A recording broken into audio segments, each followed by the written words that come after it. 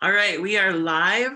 Welcome back, everyone, to We Belong Here, our series at Advanced Native Political Leadership, where we talk with leaders throughout Indian country on the topics and the work building political power. That includes educating our public on positions that impact our lives. And I want to extend a warm welcome to all of our new relatives, our guests that have come in to watch our series. So thank you and welcome to watching our series. Tonight's Facebook Live conversation is around sisterhood, which is featuring a trio of Native state legislators. And the state legislatures are an arena where our Indigenous women are starting to show up all over the country. It's an arena where we are running and winning and taking a place of power amongst the House that govern our communities within our state. So we are going to be joined by North Dakota State Representative Ruth Buffalo from the MHA Nation, Kansas State Representative Dr. Ponka-We Victors, Ponca and Tohono O'odham, I hope I said that correctly, and Representative Christina Haswood from the Diné Nation. These women are connected not only in the sisterhood of kinship, but also leadership. And so I hope we hear more about their story of mentoring each other and how they all are pushing forward on issues that affect not just Native peoples, but all peoples. So let me get some little introductions in here. First off is we have Representative Dr. Ponka-We Victors, serving the Kansas State House of Representatives, and she represents District 103. She came into office in January 2011 and currently serves until 2023. Representative Christina Haswood is also a member of the Kansas State House of Representatives. She serves District 10, I believe, and which is the southeastern Douglas County, including Baldwin and parts of Lawrence, Kansas. She's one of the youngest members of the Kansas State Legislature, as well as the third Native American member in the body's history. And then we have Representative Ruth Buffalo, who is in the North Dakota State House of Representatives from District 27. She won her election and started serving in December of 2018. Is that right? I feel like that was wrong. And now okay, serves is the only Native Democratic woman elected to the North Dakota State Legislature. Thank you all for joining us tonight. I love your story and of encouraging one another to run for office. Can some of you talk to how you know each other and how you are now serving in elected office? I'll let Ruth go first. Yeah, so good evening, or it's Madzigadadz. Thank you for the invite. It's really good to be in this virtual space with all of you, amazing women, and thank you for tuning in. So yes, I was a legislative intern in 2014 for Representative Ponka-We Victors. I had actually reached out to her and asked if she had any openings or how I wanted to learn how I could become more involved, but I was interested in interning and not interested in getting paid, but just wanting to volunteer and find ways to engage and learn more about the legislative process. And from there, she said, send me a resume. And then I was able to become her 2018, or excuse me, I don't know why 2018 keeps coming up. I slipped, 2014 legislative intern. And it was a really good experience. It gave me the extra nudge to take the plunge to run for office. So prior to that, I had attended the boot camp where you were a faculty in residence at Prairie Rose in Fargo, the New Women's, or back then, or it was formerly known as the New Women's Leadership Institute. And it's a boot camp, and actually Representative Ponka-We Victors was also a faculty in residence as well, I think in 2016. And then I was later a faculty in residence in I think 2017. So it was a really good, strong support network in the area for the Dakotas. I believe it's affiliated with Rutgers. So anyways, I think I'm rambling, but so that's a little bit of how I became got into the political arena, but it was from really interning for Ponka-We Victors. Thank you.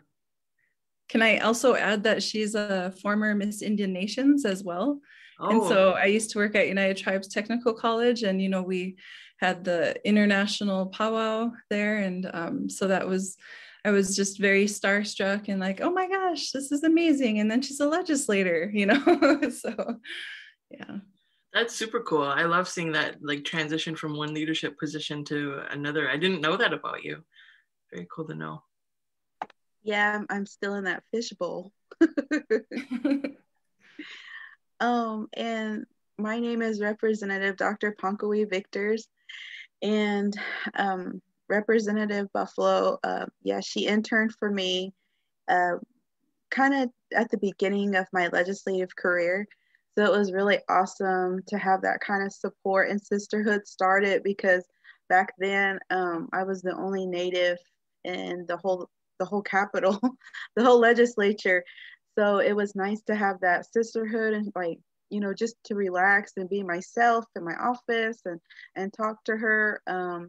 It's a really good feeling, because in politics you can't trust a lot of people, but I knew I could count on her and I could trust her, and that trust just bonded, and we've continued to stay in contact throughout all these years. And what Ruth, Representative Buffalo, whatever her dreams are, or I'm always there to support her no matter what, and try to do the best I can on this end in Kansas to help her. Our bond has just gotten stronger, especially being in this political arena, because nobody knows what we go through. Mm-hmm. And it doesn't matter which state, we all go through similar things. And she will text me and I will text her, we'll check on each other. So that's great. And I really appreciate that. And that's what's really gotten me through over the years. And I met Representative Haswood last year. She came to the Murdered and Missing Indigenous Women. I had a press conference at the Capitol, and she came there in her regalia and was full support and wanted to help. And one of the things about me is I always keep my ear to the ground, trying to figure out how we can get more Native women elected. And an opportunity came up, a Lawrence rep. We shared an office together, and she said, I'm not going to run again. Do you have anybody in line? And I didn't at the time, but I said, yeah, I do. But that night I went through and I looked through, who can I ask, like real quick, and who would be I didn't have an opportunity to sit and think like for a year about it. I just kind of got in there. I think I was given like a day to decide if I was going to run. A legislator had approached me, and so the same thing. I knew who she was, but I didn't have any of her contact information, and I'm not sure if we were even friends on Facebook. But I knew another girl in the Lawrence area, if she could contact her. And then from that, me and Representative Haswood, our relationship grew as well. And talk about trust. She just trusted me, whatever, to just kind of put her in this political arena. We have so many obstacles that we have to go through anyway, but she really trusted me, and I appreciate that and my advice. And now that we work together, it is a big sign of relief, because I don't have a lot of pressure on my shoulders, because she's there to help. And we just passed the Murdered and Missing Indigenous bill in Kansas, and this is her first bill, and she's not even been in a full session, but she did a heavy load on this bill. And she listened. I always say I hate being a drill sergeant. I feel like to Representative Buffalo and Haswood, but I want them to learn it the right way, and I want them to learn the process, the political process, the arena, and man, have they've learned firsthand, And not many freshmen can say that. I know Representative Buffalo can. She passed numerous bills her first term. So I'm proud. I'm proud of these two beautiful women. So that's my little story. And I guess on my end, thank you so much for having us here today. And these women are amazing, incredible, and I look up to each and every one of you. And a lot more of, role models out there who are probably watching right now. Representative Dr. Victors probably said it all, but I guess on my end, after that day when I saw the Missing More Indigenous press release last year, I was coming off of an internship in Washington, D.C. at Native American Political Leadership Program. And I was just so curious on how, Native representation was at the state level. And I was working on Missing More Indigenous peoples in the urban area. And I asked Representative Dr. Victors at her press release, like, how can we, get this into the urban communities? Because I'm born and raised in Lawrence, raised in District 10 my entire life, and it includes Haskell Nations University. We need to make sure that this expands to all of entirety of Indigenous peoples of Kansas. After that, I started to get more involved in politics, and when that opportunity arose about a year ago, almost a year ago, I got a phone call. I was still in grad school. I got a phone call from her contact, and it was a Thursday evening at 9 p.m. I remember exactly because I thought she was going to call me and how we can get the Native American caucus going back in Kansas. And I was so excited because I met her at a conference like a month ago, and sure enough, she was like, "Hey, you want to run for office?" I was like, "Are you serious?" It was just a surreal moment. Like, I got done finishing a paper and submitting it, and I was just like, "What?" And it was this kind of an exciting moment because I always thought I wanted to run for office. I didn't think it would be, fresh out the gate. But, then she was like, talk to Representative Dr. Victors and she'll explain it all. So I called her. I was like, hi. I was like, I don't know if you remember me. We met a year ago. And then everything just took off from there. And I also gave Representative Buffalo a call too. And I was like, you're a public health gal as well, and what am I getting myself into? And things we share a lot of the same obstacles, but I always text them or call them if I have even the slightest question, and no question is a dumb question. And with our passage of our HB 2008 Missing More Indigenous Peoples Bill, it was a really fulfilling moment because that's how I met Representative Dr. Victors. But I also got to bring Indigenous peoples from my community in my district, and I taught them how to testify. And so it was this same cycle because Representative Dr. Victors taught me how to testify several months ago, and now I'm doing it with other young Indigenous peoples in my community, and it's just been such an amazing experience so far. Yeah, I know when Representative Buffalo passed a similar bill in North Dakota, the state legislature hadn't even considered a database for missing people in general. So, finding these gaps in our state mechanisms and administration and adding to the procedures is just holding them accountable, and incredible movement going forward. I think about your relationship with one another and the similarities of the experiences that you're having. And prior to running, and Dr. Victors, I think this is kind of for you too, being the first of the three to run and win elected office. What were those moments or experiences that kind of pushed you to run? I mean, you might have been asked, but there was probably an inkling already saying, this needs to change. So what are some of those moments or experiences that you can speak to? I was an intern for the Morris K. Udall Native American Congressional Internship in Washington, D.C. And I was attending all those hearings for the Senate of Indian Affairs Committee. So I had just graduated with my bachelor's in biology, so I was interested more in the science part. But after I got to our nation's capital, I remember asking then chairman, because we had access to Chairman John McCain's office, and Senator Dorgan, I believe, back then too, and they were like our like our mentors when we were there. And I remember asking them, how come there's no natives that are on the Senate of Indian Affairs Committee? And they said, I said, why is everybody making decisions for us? And he said, that's a good question. He said, you should run for office someday. And I had it in my head that I would run for office when I was like, older, like 70. And they're like, no, you can run right now. This is what you do. You go home, you get involved in local campaigns, and you learn the process, you network, you meet people. So that's exactly what I did. And I think I was 24 at the time. And when I finished my master's degree, I decided then I wanted to go into policy. So I got my master's in public administration. And by 28, I was running for office. So I give my credit to them because they opened up that, wow, you mean I could do it? I'm not rich, I never been rich. I went to, public school my whole life and I grew up in the city.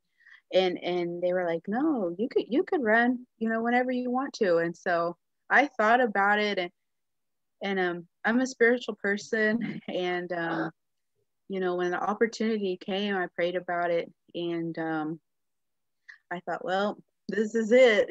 So I decided to run for office. But and before that, I was always interested. Like I was in the time when they had the Columbine shootings in Colorado, and I remember I didn't feel safe going to school. So I remember I wrote my governor. Then I must have been like in high school. So I always question things. And another thing with IHS, like why, our healthcare was like it was. Prisoners get better healthcare than we do sometimes. And so I always question things like that. And then when this internship came up, I thought, well, I'm going to science, but I'm just going to go check it out. See, I never been to DC before, and man, it just opened up a whole, new ideals and goals.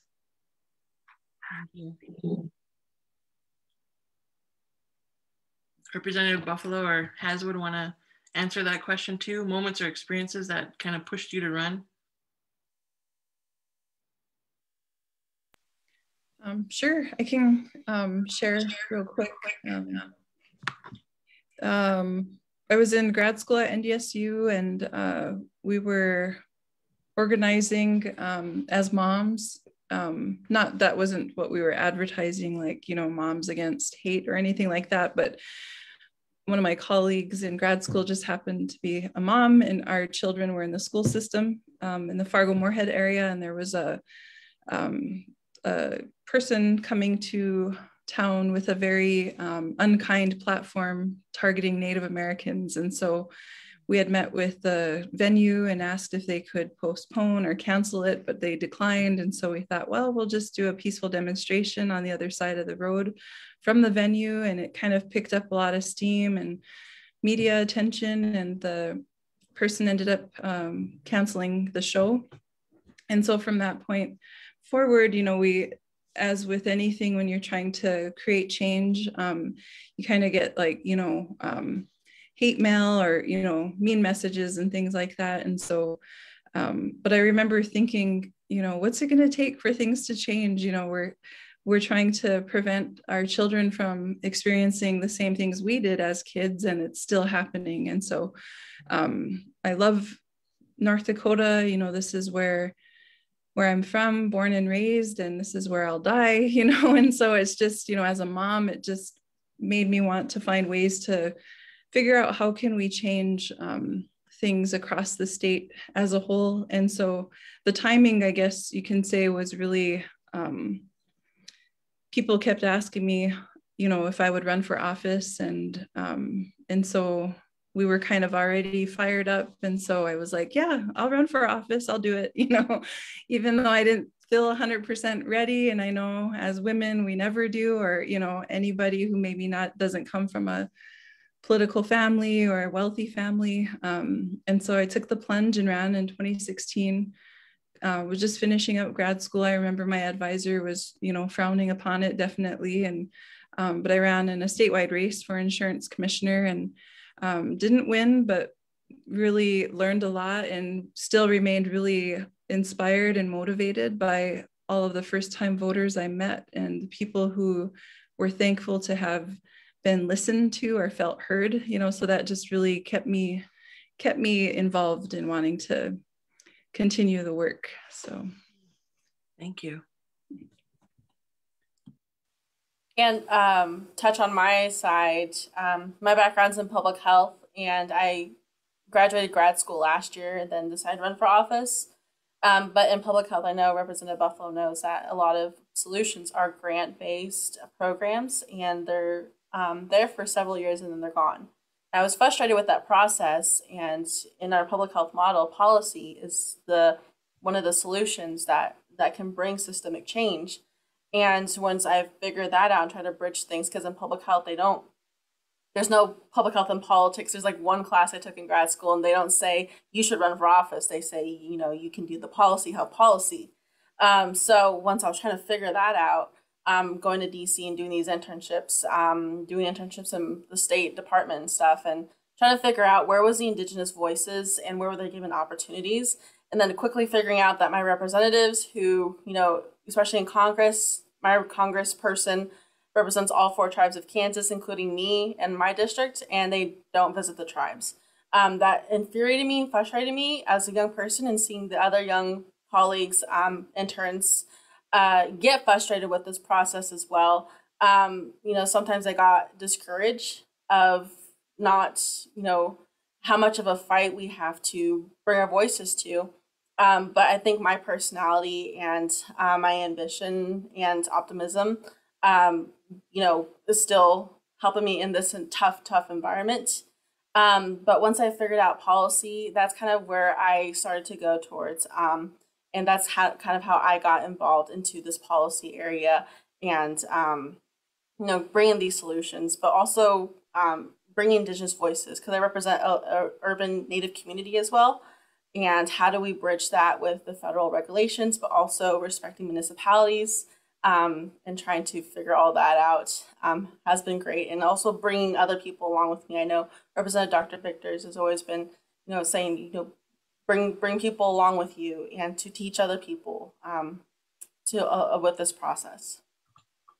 I absolutely love that the 3 of you are, you know, not just getting into the door, but you're holding the door open for others, and you're mentoring people into that practice that really ensures that there's going to be more leaders like us who are impacted by the issues and the systems, right? The systems that are serving our communities. And we should be those leaders that are in the decision-making room that affect our lives. And you 3 are not just a part of that, but you're modeling that for others. I know, you know, firsthand being here in North Dakota, that Representative Buffalo is holding that door open for others, and really creating that system of support that more of us will run, right? And I know you're doing that in Kansas as well. And I'm seeing that kind of happening nationwide, especially in movement spaces. That identity of what a politician is, right? When Dr. Victors is asking 2 white men, why aren't there people like me in these spaces, right? And they're encouraging you to run for office. We're kind of redefining what a politician is. You know, you don't have to run when you're 70. You can run when you're 18 in some states. You can run for president when you're 40, right? I mean, there's just these demystifying pieces that you're bringing into these spaces and saying, I don't want to be the only one, and I don't want to make a career out of this, but these are issues and systems that are affecting me in my life, and this is what we can do to change. And with that, then, so what kind of training did you get, or did you prepare as you ran for office? You know, you're saying you only had a year, you only had a day, maybe a weekend before you filed to run for office. But what did you do to kind of set yourself up for that then, once you decided to run?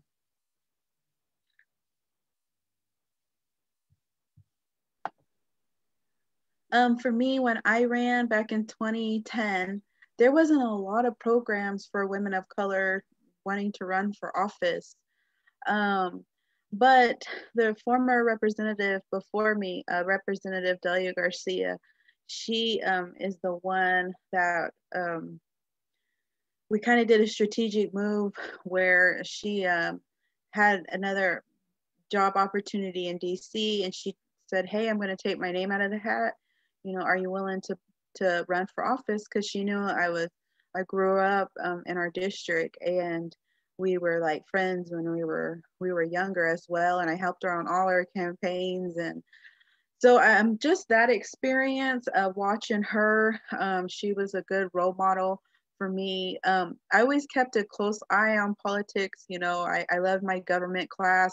So these women growing up, and not just Democrats, but like Condoleezza Rice, I mean, I've always watched them in the public eye. And you're not going to believe it, but being tribal royalty helped, because you're always asked to speak in front of others. So that was like public speaking. I was not afraid to get up and talk for others, or, you know, be a voice for others, and have a platform. You have a platform when you're running for office too, and when you're tribal royalty. So just these titles, I was my dad, tribal queen in Arizona, Miss Ponka-We Nation, and it's kind of like Miss Navajo Nation. It's really, it's a tough pageant.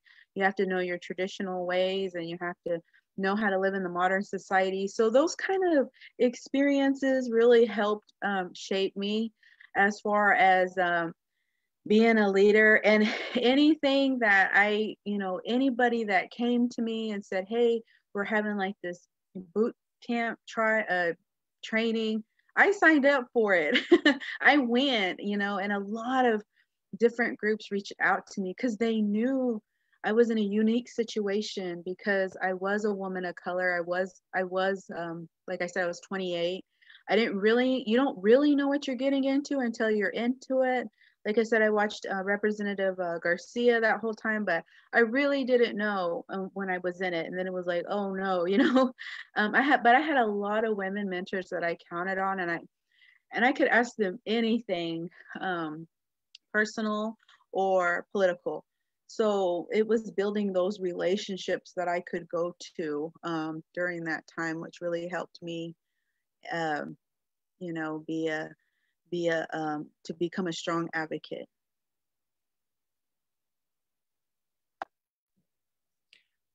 I am thinking back to local resources here in North Dakota. So of course the internship with Representative Ponka-We Victors was great hands-on training. It was amazing to see a young Native woman really holding her own in a legislative space. I remember so many different stories of how I was just blown away with her leadership and her fearlessness, and really getting the job done.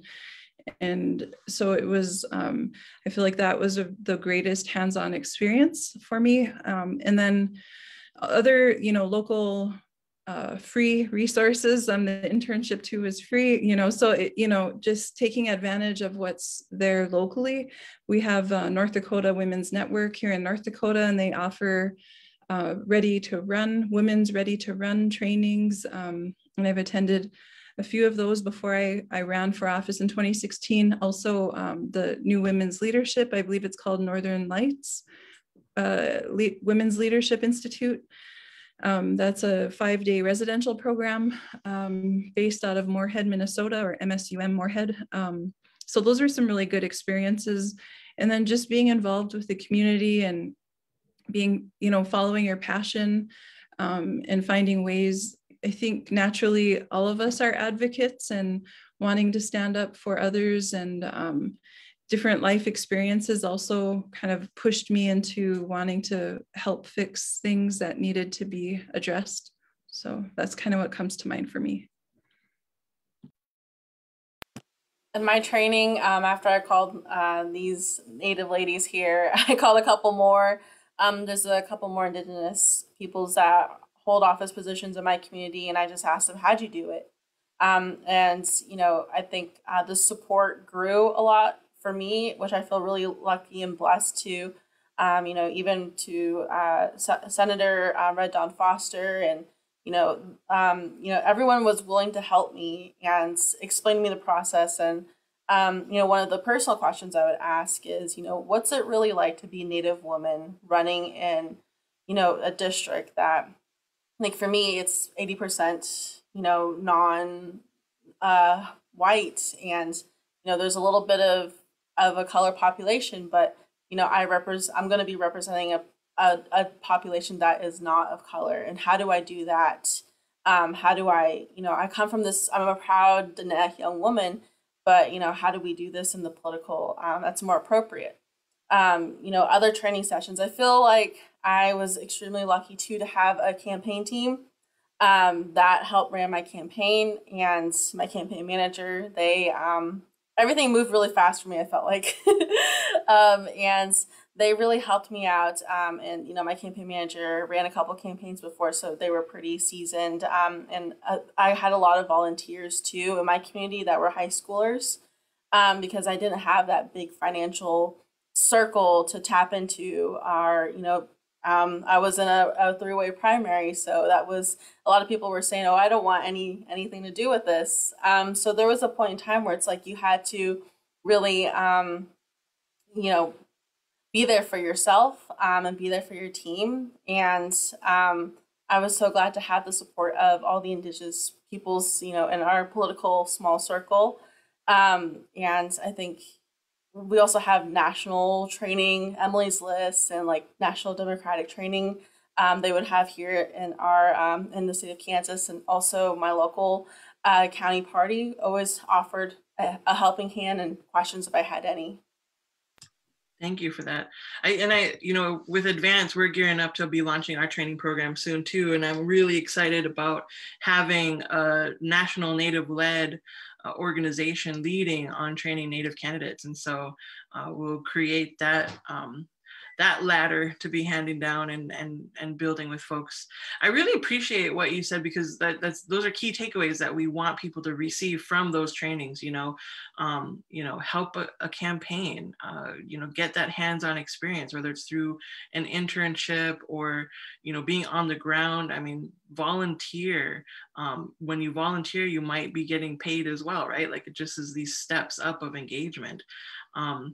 And that engagement ladder really varies from what your skill set is and what your capacity is. If you love to be, in your own space and more introverted, like I was in the beginning, I had no problems being a phone banker. I was a phone banker on the Obama campaign in a state like North Dakota, and that gets you a lot of experience when there's folks not necessarily on your side, having conversations with, but you're gaining experience on how to have conversations and find some commonalities to move people into engagement. And the key thing you were speaking about is those building relationships, right?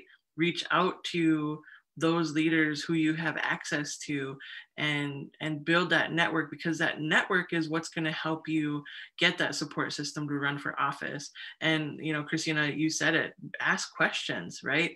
Ask those hard questions and figure out for yourself, is this the right moment? Is this the right time for me to run for office? And how do I do that? Who are the people around me, right? Our time is kind of running out, but I wanted to ask this other question too, because, once you're a candidate and now you're in office, you're considered a public person, and voters are going to be more interested in your family and your personal history. And there may have been issues that might have been a, potential campaign issue. But how have you handled your lives being under the microscope? And what advice would you give or have you received on handling those hard situations?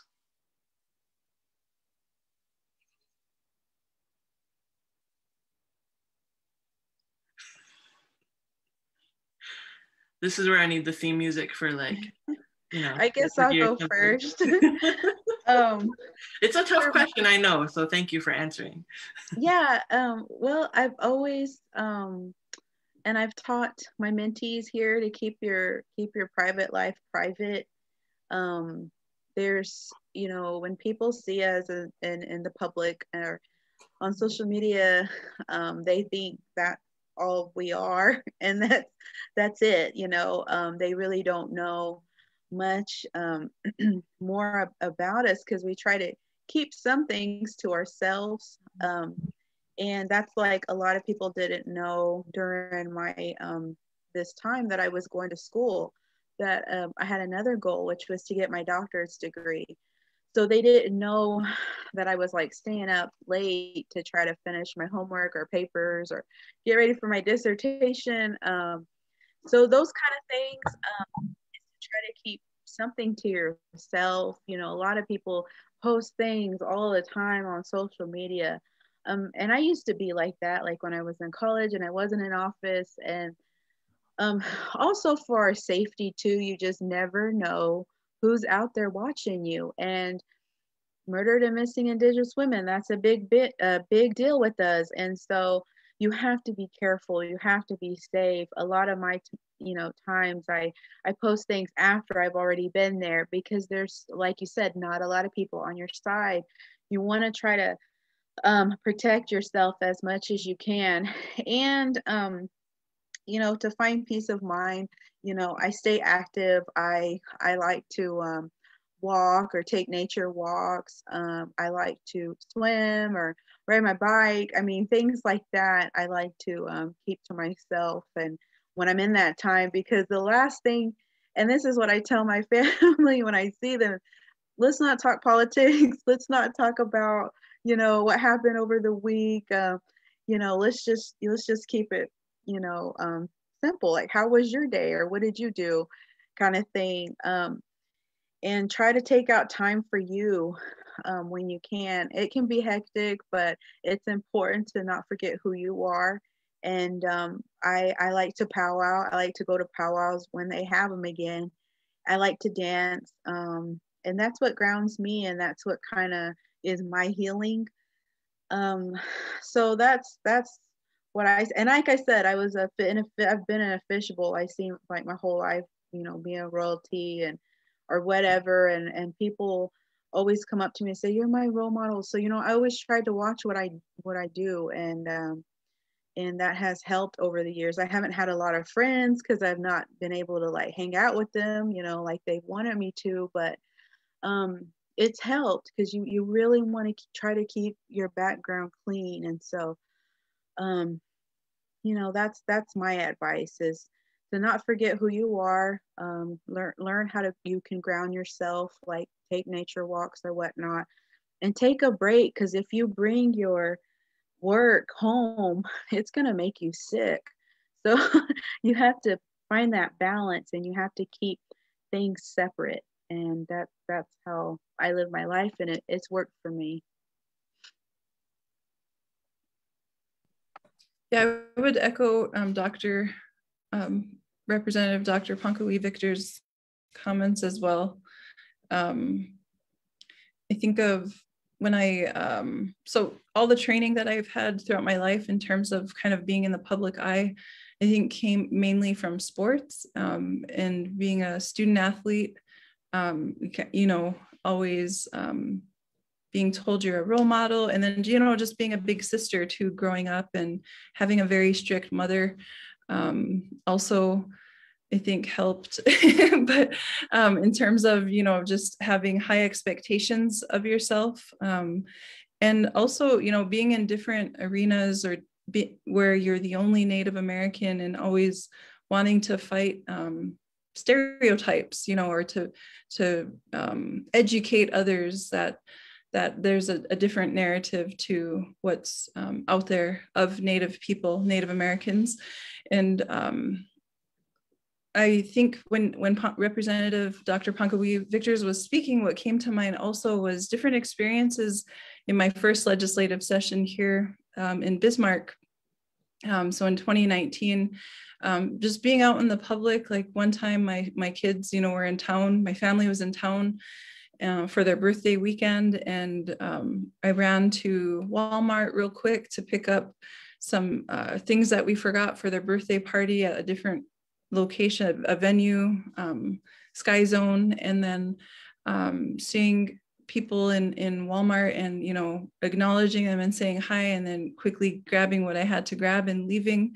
But later, kind of being, like, I guess you could say, people, it just was interesting to me that that when I was out in public, that, and I thought I had greeted people, but I couldn't stay and visit, but that was upsetting to people. And that really opened my eyes, because I was like, wow, you know, I did not mean to offend or, you know, snub anybody or anything like that. I was trying to rush back to my kid's birthday party, you know, that I don't get to see very often because I'm in the state legislature. So just different experiences kind of have opened my eyes to also the public's high expectations of you now being in elected official position. So.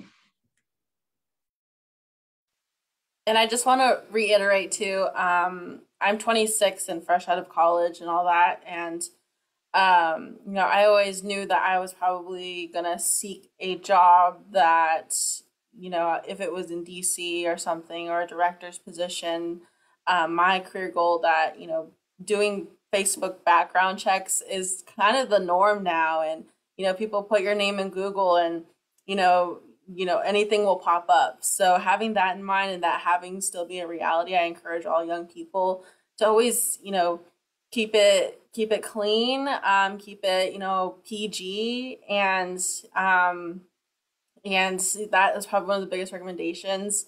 And I think, you know, going through your social media, if you're going to seek office, before you make it public, to go through it with a fine-tooth comb. Check every comment that you did, or, you know, maybe you just delete it. So I think that is definitely, and, you know, maybe in my campaign, there was like one photo that I thought was fine, and I still think it's fine, but my opponent used it and, you know, tried to twist it around and all that. And I was like, oh, I thought, you know, only my knees were showing, and, you know, so they can do that. And, you know, pretty much anything is fair game.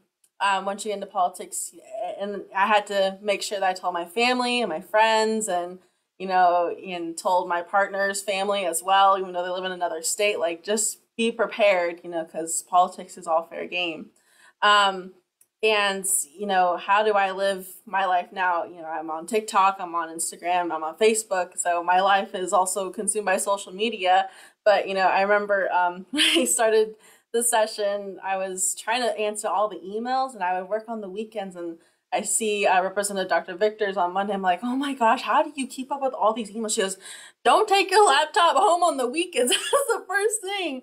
And I was like, I didn't even think about, you know, I want to do good for my people. I want to be there for them 24/7, but oh my gosh, it was just consuming, you know, my mental space. So she really taught me right off the bat, you know, always take care of yourself so you can take care of your people. But, you know, she would always ask me too, what did you do this weekend that was good for you? I'm like, oh no, I slept in.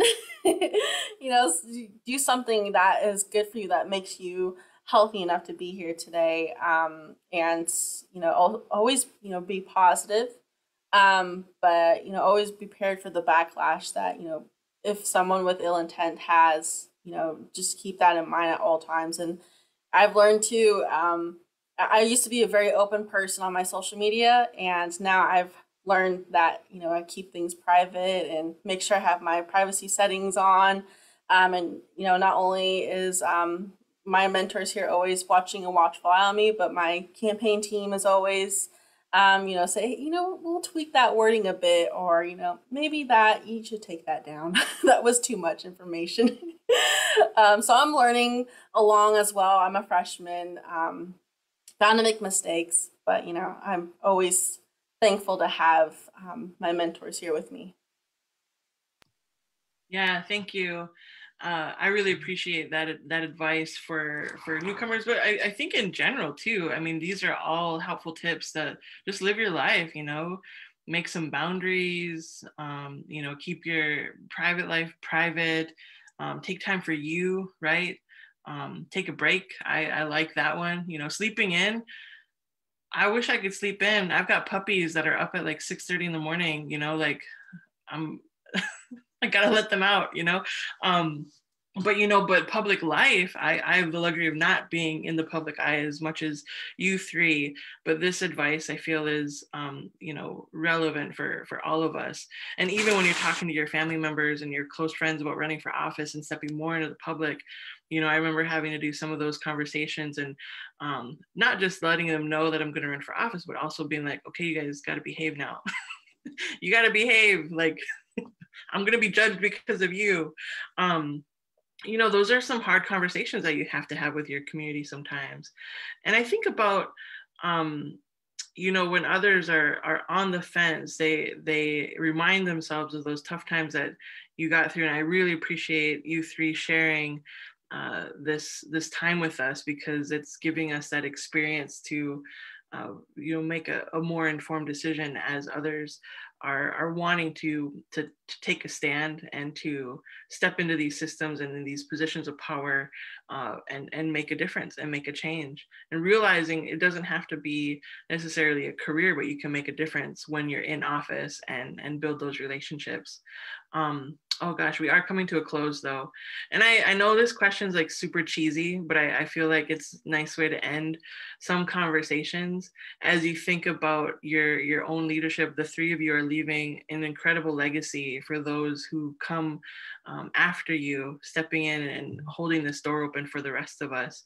But who are those people for you? Who are the ones who held the door open? I mean, it could be that white guy, right, that you asked to let you in, but who are those folks that you might consider a hero who held that space for you to step into this this role that you're in now? I just want us to take a minute to like acknowledge and honor them, you know, because we are all you know, coming through the doors that they're holding open.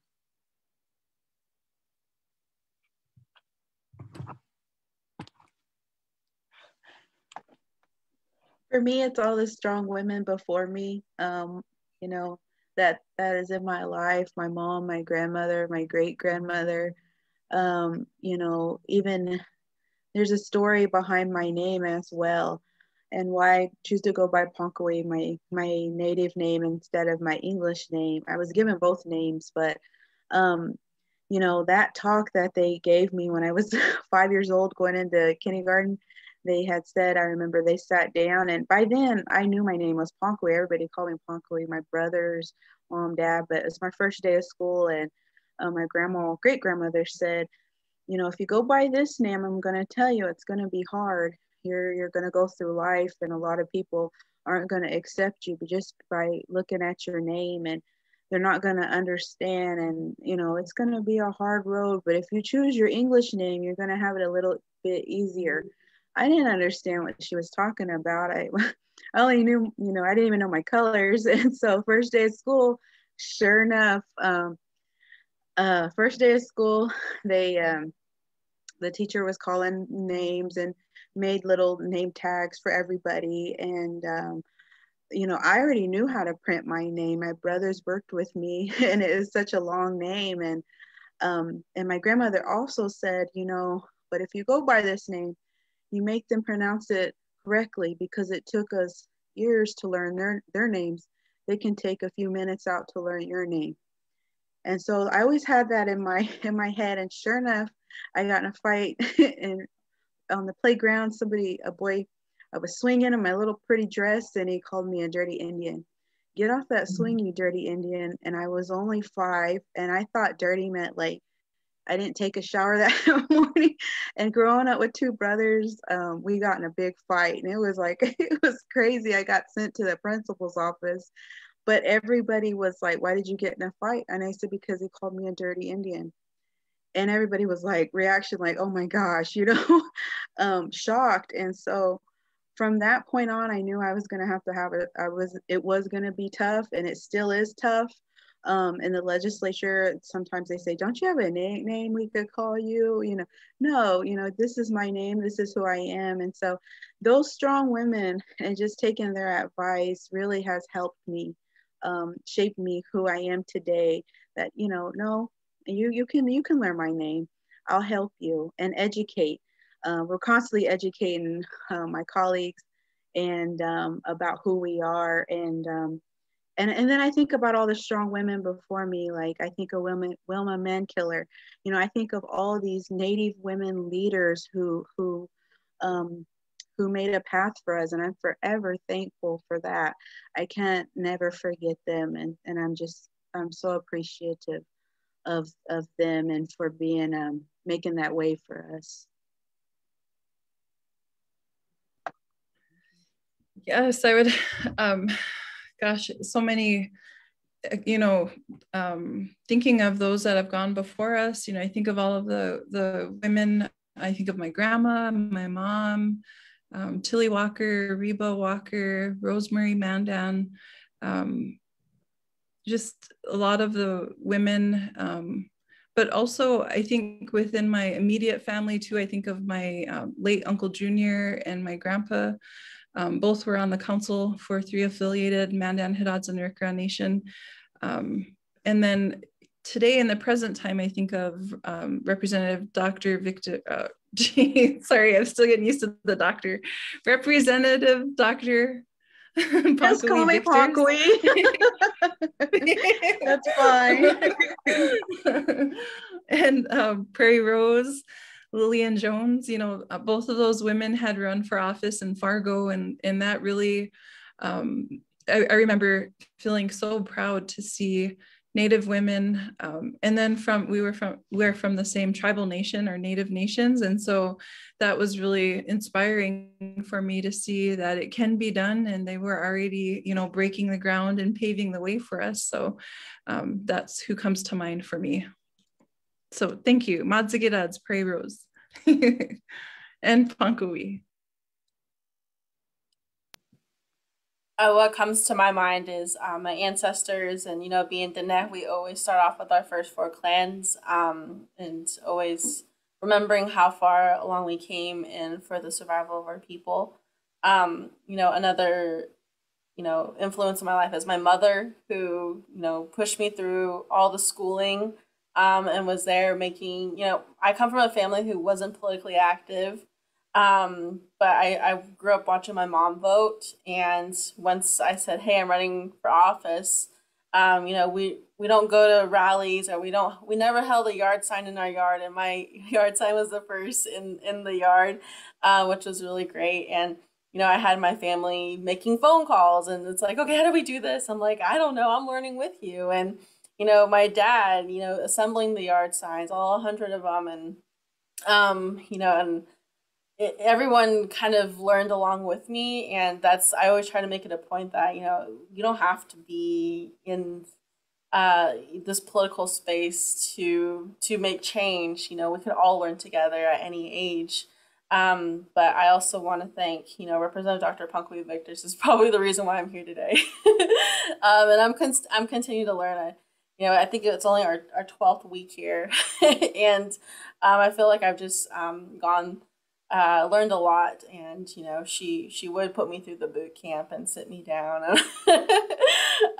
But, you know, it's all going to pay off, and it has, you know, paid off here and there, and we'll continue to fight. And then, you know, Representative Buffalo has helped me along the way, even when she stopped by Kansas one day, and she was like, hey, we gotta meet. We never met in person. Other strong, you know, other strong Native women across the country. And, you know, during the campaign season, there was other Indigenous candidates that ran, and I would just message them and hope they would message me back, and we would get on a quick phone call, and I'd be like, so how is it over there? And, you know, how is it in Kansas? But also, I want to go ahead and give my credits to, you know, Madam Secretary Holland, who was also another mentor of mine, and she helped me with a stump speech. And it was just really great to see at all levels of Native peoples in office and politics. Really, you know, I felt like I was fresh out of grad school, and I got asked to run for office by Makakwa Jones here, and she is a name that I believe she worked with Representative Dr. Victors as well. And she is such a powerhouse in our community in Lawrence. And she's the one that made that phone call that night. So I wouldn't be here without these Indigenous women here in Kansas. And oh boy, it's really powerful to see that. And I hope, you know, I bring get another Native person here and, you know, leave the door open and hold the ladder down for more Indigenous peoples to be in this space, because we need to be here. I know it's intimidating. I know it's scary, but you know, you have us, and we're more than happy to help you through the process. Well, I want to extend another way to go thank you from the bottom of my heart, the whole heart, for you all making time with us. I know the three of you are incredibly busy right now in sessions within your state, moving pieces forward. I want to thank you for sharing your power with us in this space. I want to thank you for protecting your power within your own space and doing the work that you do. I hope that those around you also protect that power for you. And we have to close. It's our closing time right now. So we appreciate you giving us this time and the gift of your wisdom and experience. And so the rest of you, we'll see you on the next series edition of We Belong Here. Thanks for joining us tonight. Thank you.